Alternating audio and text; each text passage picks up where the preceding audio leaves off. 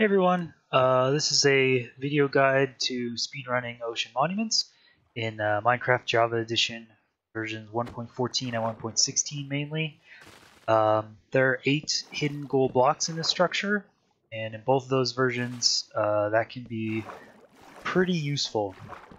So you're going to need at least an iron pick, 2 milk buckets, and 1 door for this. You can see it goes pretty quickly. There's a chance you'll get mining fatigue, there's a chance you'll get hit here. But this first run I'm showing is one of my fastest ones. I'm going to show a run directly after this that didn't go so well, just so you can kind of compare.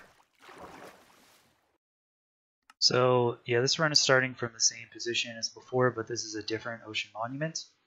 I wanted to showcase a second run that kind of shows how some things can go wrong, how you can get a little bit unlucky, what it should look like in a normal run. You can see I kind of forget how to swim a couple points here, but there are 4 different positions these 8 gold blocks can be. You can find it if you see dark prismarine, and I got unlucky here and it was in the 4th position that I checked, so I just wanted to highlight a run that shows all 4 different positions. I would recommend using 2 milk buckets and at least a couple doors, but you can try to risk it with 1 milk bucket here and a single door. That's all you have. So after this run, I'll talk about my routing, different structures and where these gold blocks can be, and how to get some of this iron and strategy behind it. Okay, so ocean monuments in general are pretty complicated structures on the inside. Their generation code is random and kind of annoying, but fortunately for us, we only care about the 8 gold blocks, and they spawn in 1 of 4 positions every time, so it makes it pretty easy to loot. The main concern is the 3 Elder Guardians that spawn in every ocean monument. There's always one at the top. They basically every 60 seconds they search for a player within 50 blocks, and if they find one, they give that player mining fatigue, which basically makes it so you can't mine anything for 5 minutes at all. Fortunately, if you find a cow and use a bucket on it, you get milk, and that's our strategy for removing mining fatigue and mining into the gold blocks. So I would recommend 2 milk buckets for doing this. Every once in a while you get mining fatigued once, and the Elder Guardians will kind of like sync up, and they'll only mining fatigue you every 60 seconds. So you can get away with 1 milk bucket, but sometimes they mining fatigue you back to back, and you have to use 2, or else you're just kind of stuck. So I've done it with 1 before, but I would pretty much recommend 2. The ocean monument structure, this is the front of it. There's these 4 little archways with a path that leads into the interior in the front.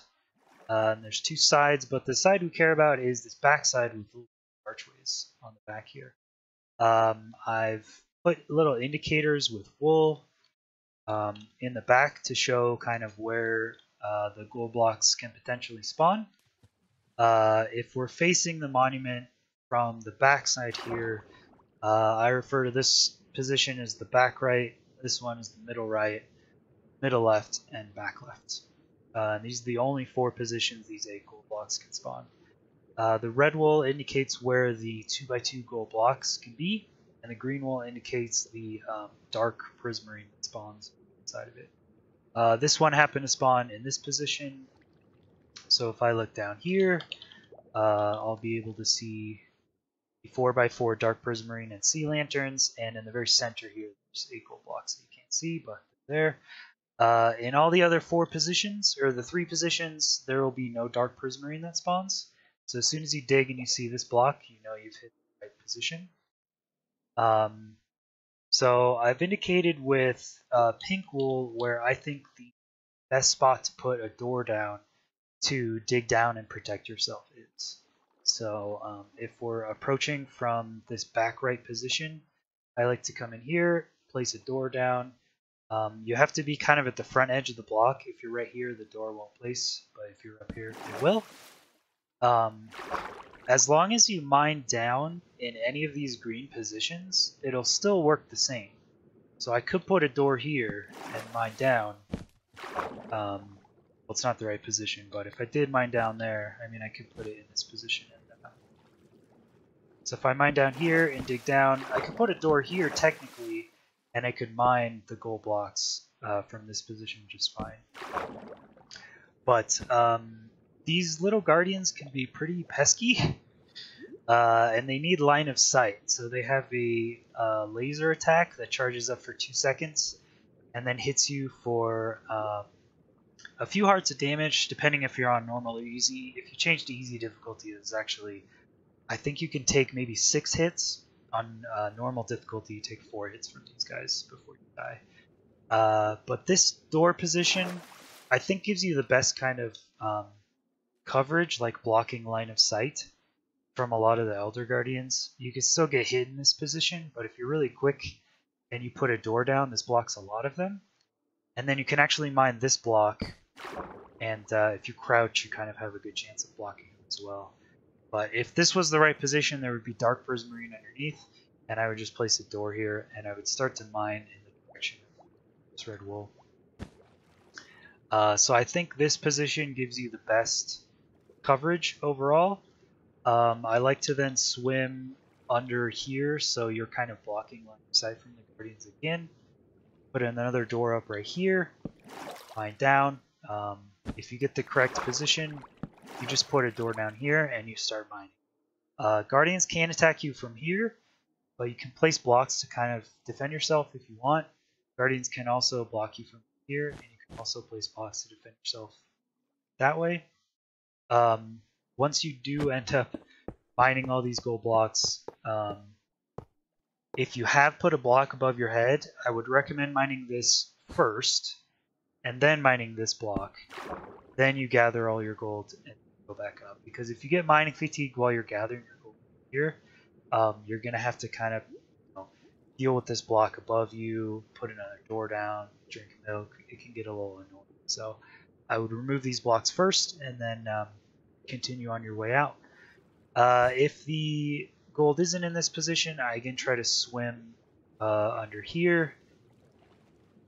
Go over here, put a door down. If it's not in this position, then you go over here, put a door down, and see if it's in this position. So it's pretty simple after you've run it a few times.